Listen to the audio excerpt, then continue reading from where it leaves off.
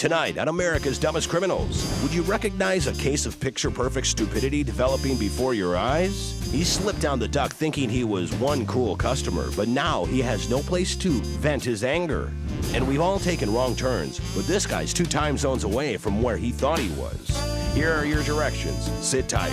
We're about to show you the lineup of America's Dumbest Criminals. Delta 1566, give me a call on your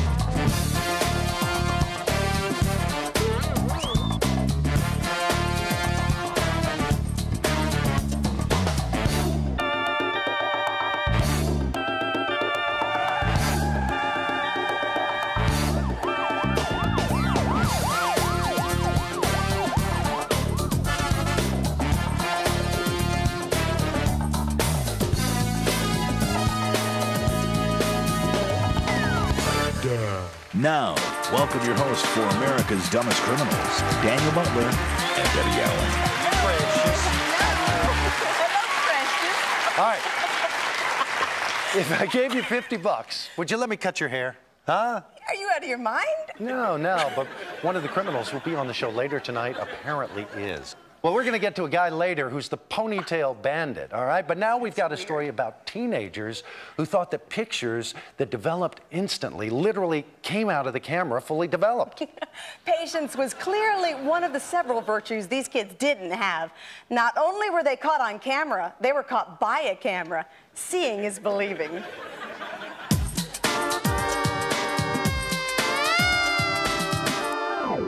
I was sent to investigate a burglary at a sporting goods store, and when I got there I was processing the scene and I happened to cross this garbage can behind the counter, and inside the garbage can is a Polaroid camera. I asked the owner if this was his camera, and he says, yeah, it's usually sitting on the counter to take pictures of guns on consignment that he takes in. So I picked the camera up out of the garbage can, and underneath the camera are 2 Polaroid pictures of 2 juveniles. Look at this guy. We took the Polaroid pictures. We come back to the police department, looked it up in the school yearbook, and matched the 2 pictures up to the 2 juveniles who broke into the store and went and paid them a visit. And later, when we were talking with the 2 juveniles, they're telling me that they saw the camera there, and he took a picture of his buddy with it, and it came out gray. He didn't know he had to wait a minute for it to develop. So he thought the camera wasn't working, so his buddy takes the camera and says, well, you just don't know how to do it. So his buddy takes a picture of the other one, and he says, yeah, you're right. He says, they're both gray, so they throw them in a garbage can, too dumb to realize that Polaroids take a few minutes to develop. And when they were confronted, they initially denied it until we showed them the Polaroid pictures of them inside the business, and they couldn't explain it. It's been a long time since I've come across a couple idiots like these. Okay. Girls with guns. I know it sounds like one of those bad drive-in movies in the early 70s, you know, like Big Bad Mama, Chicks with Bics, or Switchblade Sisters. But still, it's a fitting title for our next story. Maybe for the first part, but keep watching as the ladies lose more than their edge. It's tonight's edition of Something to Remember Me By. These 2 bandits went to rob the local bank, 2 females wearing wigs. They exited the bank, went outside, and a citizen watched them. He followed them down. They went down several blocks and were going to dump their stolen car and get in their own car. When they got down there, the citizen approached them and disarmed one of the females. He then gets the other gun away from the other female robber. And at this point, a 3rd subject comes up out of nowhere and asked the citizen to give him the guns, that he was going to help him out. He hands the guns over to this female. Turns out this female was actually a robber. During their hasty retreat, they had to get away. They left their own personal vehicle there, which was registered to the female. In the car was 2 wig boxes, purses with all their IDs, everything that led to the ultimate apprehension of these dumb criminals.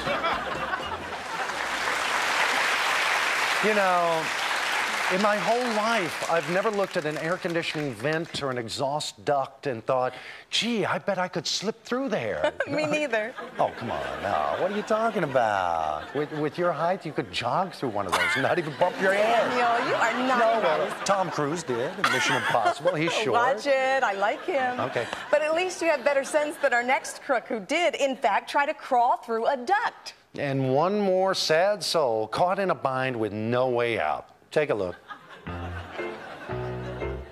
When the staff came in to open the store, they discovered they weren't alone. Sometime in the night, an intruder had become one with their ventilation system. He wanted out. He wanted out. That was his ultimate thing, just get me out of here. Firemen obliged, but undoubtedly getting out was much harder than getting in. Inside the duct, I heard, help me and get me out as quick as possible. That's all he was saying. And he was just doing a lot of moaning. He claimed that he entered through this shaft to get away from people who were chasing him. Maybe, maybe not. But one thing's for sure, they didn't find him. Well, it's a shame that, you know, he tried to do that. I mean, he got hurt, but, you know, you get what you pay for. At least the guy gets to shift to the considerably comfier constraints of the tight gurney straps.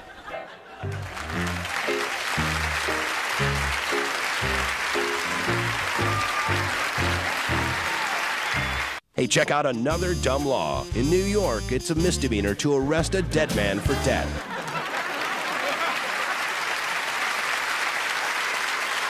Well, our next story is about death, sorta. At the beginning of the show, we hinted that we may have found the son of Dracula. You know, the undead offspring of an undead father. Well, this story isn't quite so creepy, but it is rather peculiar. See what you think. It stakes its claim among America's dumbest excuses. I see a car riding all over the road. It's weaving bad. Pull the car over, and it's right along the highway. It's at a Dunkin' Donuts. Girl's crying hysterically when I pull her over. And I said, well, you know, you're driving really bad. You're obviously drunk. She said, oh, no, my father just died. I just left the hospital. And she produces one of those visitor passes from the hospital. And I said, well, what's that got to do with you drinking? Well, my father died, and I was so upset. Went back to the family's house. While sitting around, I had a couple drinks to calm my nerves. I'm not drunk, I'm just upset. I said, okay, well, you can't drive. So she says, I said, you have to call for a ride. She doesn't even have any money for a phone call. I give her the money for the phone call. I dial the phone for her. I hand her the phone, say, call somebody. She's talking to somebody or supposedly talking to somebody, tells them to come pick her up. So tell her, don't drive the car. I leave. I'm sitting at the red light. She doesn't even wait till I leave. She pulls out of the Dunkin' Donuts with her lights out and proceeds to drive up the highway. Pull her over again, I arrest her, take her and the kid in the station, put her on the breathalyzer. She's drunk, and she made a phone call for somebody to come get her. Man's in the lobby to come get her. I have to go out and tell him, you know, she's gonna leave, but you can't let her drive. And asked him who he was, and he said, well, I'm her late father. If he had called her from the great beyond, I wonder if that's a long-distance call, Daniel? Oh, yeah. You can bet that cost you more than a dime a minute, Debbie. But every once in a while, we come across a story that isn't really about dumb criminals. It's more about dumb situations. Here's one about two fifth graders in love. But when one gives the other a peck on the mouth, they end up in a bushel of trouble. It's our kinder, gentler version of a blue light special. Another scandalous relationship hits the press. And no, it didn't take place in the White House. It's Atlantis Elementary. David and Ashley, two fifth-grade students, were suspended for a day because they were kissing in the school hallway. And the two lovebirds were barred from going on a chorus trip to Tallahassee. Later, the school board reversed its decision and allowed the couple to go, but only if their parents would chaperone the trip. David, did you or did you not have relations with that woman? Any comments? I want everybody to stop staring at me and stuff. Oh my God. Ashley? Let us go back to Tallahassee, like forget about the whole thing and just stop it. The student handbook says that students who engage in public affection may be suspended only after being warned first. I said, you're making it sound like my child and David has got some kind of disease of some sort and you're displacing him from the other children. In the end, the kids did go on their trip. They're back in school, and all is well with the world.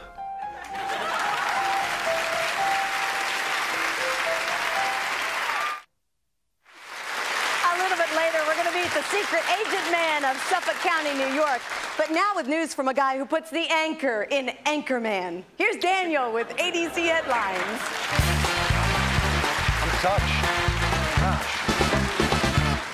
You know, motorcycle helmets are generally considered valuable safety devices, but they weren't so good at protecting the anonymity of this stick-up artist at an Austin pizza parlor. The robber hid his face behind the headgear, but apparently forgot that both his nickname and full legal name were boldly emblazoned on the side of the helmet. Tommy, rail splitter, you know. Here's a story of a thief who was willing to work for his loot. A man was disappointed with his take when robbing a Topeka convenience store, so he tied up the clerk and worked the counter himself for 3 hours to increase his plunder. Sensing something was not right, police nabbed the guy before he called it quits. I think it was shortchanging people, I'm not sure. A company in Arizona called Guns for Hire stages gunfights for Western movies and special events. But they received a request for an event that was not only special, it was illegal.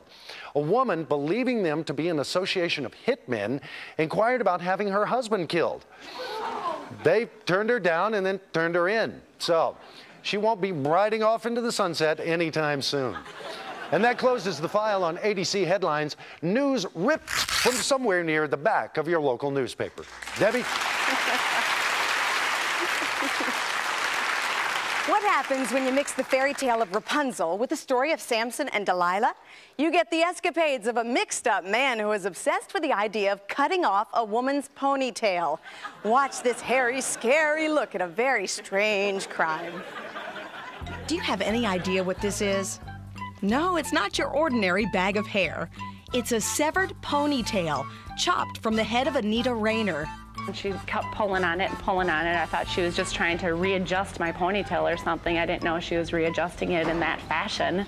The culprit found his victims by calling hair salons and conning stylists into cutting off the ponytails of innocent customers. We've kind of taught the receptionist he's just kind of got a strange fetish, hang up on the guy. We never thought anything would actually come from it. Except a bag of hair or two. After this hair-raising experience, Anita filed a restraining order against the ponytail bandit.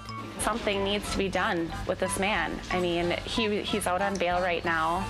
Is he making more phone calls at his house? I mean, he should be in jail right now. And how does Anita feel about this ponytail bandit? He's a weirdo. He's sick. He has urges. You know, who knows? What other kind of urges does he have? Only his hairdresser knows for sure. But life goes on for Anita. She still has her pride and a big bag of hair. Okay, smoking pot is illegal. Driving under the influence of anything that turns your brain into silly putty is stupid. But here's a fella who just kept off the grass, but he's getting ready to be mowed down. It's a tidbit we call, I'm where? You're who?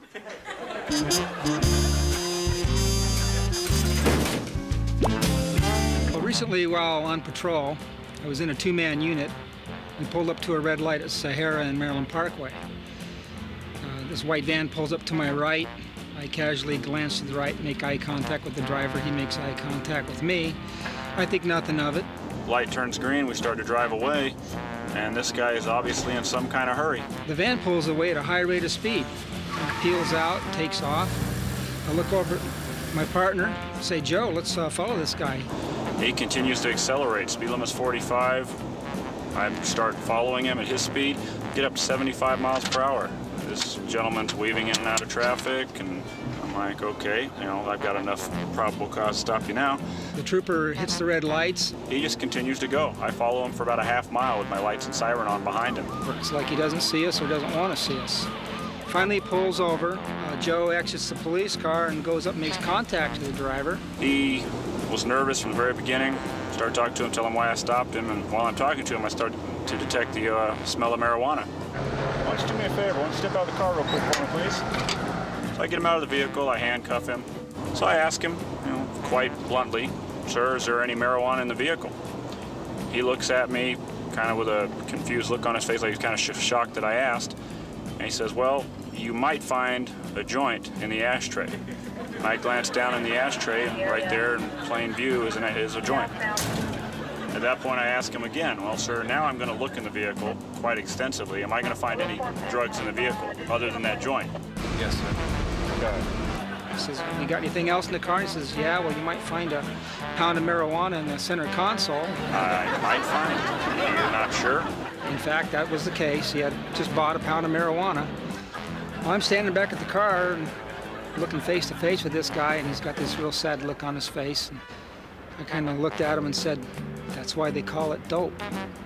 He looked at me and just dropped his eyes, and that was it. We thought it was kind of funny that he would do that right in front of a police car and after looking at us, but I guess that short-term memory loss was cut down to about 20 seconds in this case.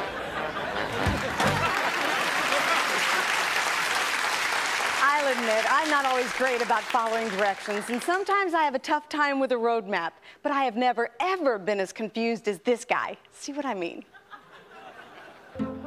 I work in San Diego, but I'm originally from Texas. I lived in Houston and several of the suburbs between Houston and Galveston. So one day I come up on this person on the side of the roadway who appears to be asleep behind the wheel, but the motor's running and they're just sitting there with their hands on the wheel, and knock on the window, and he stomps on the brake and grabs the wheel real quick and realizes we're out there. Well, he's a real strong odor of alcohol. So I get him out of the car and I start asking him questions that we always ask people that we suspect may be under the influence of alcohol. And I said, well, where were you drinking? And he says, well, a friend's house. Well, all of a sudden he starts giving me answers that he's in Houston. I said, well, where do you think you are now? And because we're under an overpass where you can't really see, he says, well, I think I'm on southbound 45, somewhere between Houston and Galveston. So through a series of questions, we narrow it down to exactly what off-ramp he's on the freeway between Houston and Galveston, Texas. So I ask him a few more questions, and then eventually, decide he's under the influence of alcohol and arrest him. And I said, well, now I'm sorry to tell you this, sir, but you're not in Houston. You're in California. Yeah, right. Yeah, I'm in California, sure. And he says, well, you see the patch on my shoulder here? It says California Highway Patrol. And he says, yeah, sure. Now I got it. My Coast Guard buddies put you up to this. You're not even really a law enforcement officer. I said, no, buddy. Not only am I a law enforcement officer, but you're under arrest for driving under the influence. You're in California. Well, he didn't believe me. Well, I show him the side of the patrol car. It says Highway Patrol on it. It says, there's no Highway Patrol in Texas. It's the Department of Public Safety. This is a joke. What had happened was he was being shipped from Galveston to Houston. He had driven straight through, lost a lot of sleep there, stopped over to get several drinks, and completely forgot what state he was in. So we go to the jail. Well, he actually had to see 3 separate deputies that said San Diego County on their shoulders before he even believed him.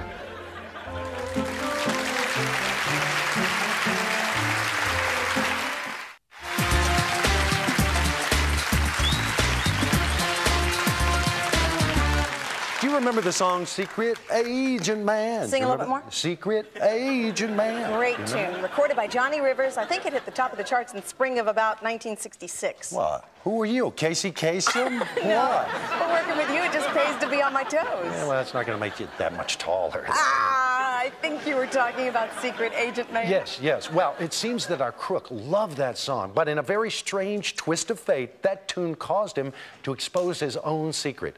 His story is a prime suspect for We're Not Making This Up. One of the dumbest things I ever saw a criminal do was about 1.5 years ago. I was on a surveillance on a case, a credit card case.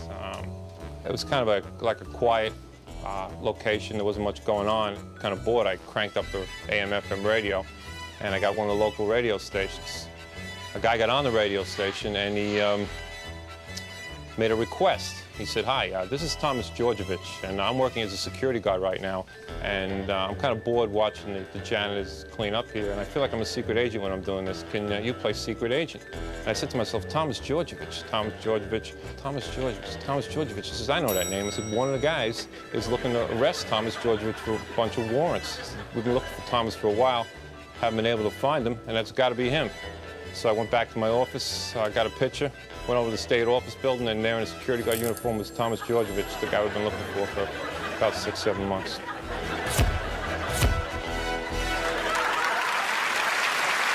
Yeah, what are the chances of that happening? Definitely not as great as the chance that we'll be back here next week. Oh, I wouldn't miss it, and I hope you'll make plans to be here too. We've had fun tonight, but beneath the laughter, there's a very serious point to be made. Any crime is a dumb crime. For goodness sake, for 1 week, stay out of trouble, huh? We also want to commend police officers like the ones you've met tonight. They do such a great job, and we want to say thank you for their tireless efforts. But now I think it's time for us to retire for the evening. But don't fear, there's more dumb to come next time. If you've got a lead on a story or just can't wait till next week for more state-of-the-art stupidity, visit our website at www.dumbcrimes.com. As always, we hope that we've all learned from others' mistakes. But if you haven't, we just might see you next week on America's Dumbest Criminals. Goodbye.